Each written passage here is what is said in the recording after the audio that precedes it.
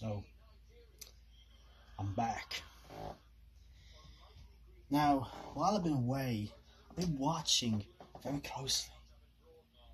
And after Jordan Mania 3, I've been watching one specific match. And that was for the WWE Universal Championship. Now, Irish, you wouldn't think the butter would melt in your mouth. But at the end of the day, it doesn't matter to me. See, I can walk into SmackDown, take your Universal title, take the words that you've been saying and shove them where the sun doesn't shine. Now, I don't give a damn where I end up. I don't give a damn what happens. And after the match, the Irish Outlaw will be nothing but a hint of dust. See, I'm back for one specific reason. I'm back to take back my Universal title. I'm here to take back my throne. I'm here to take back what is mine.